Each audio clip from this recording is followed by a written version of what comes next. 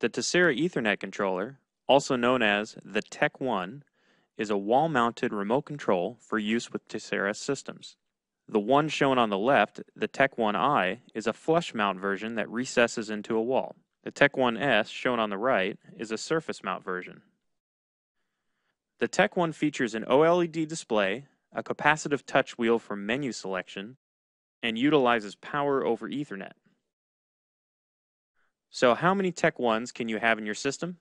Well, that's going to depend entirely on the number of other Tesira devices present in your system. We can have a grand total of 128 devices per Tesira system. So this includes servers, the X-Logic box, audio expanders, and TEC-1s.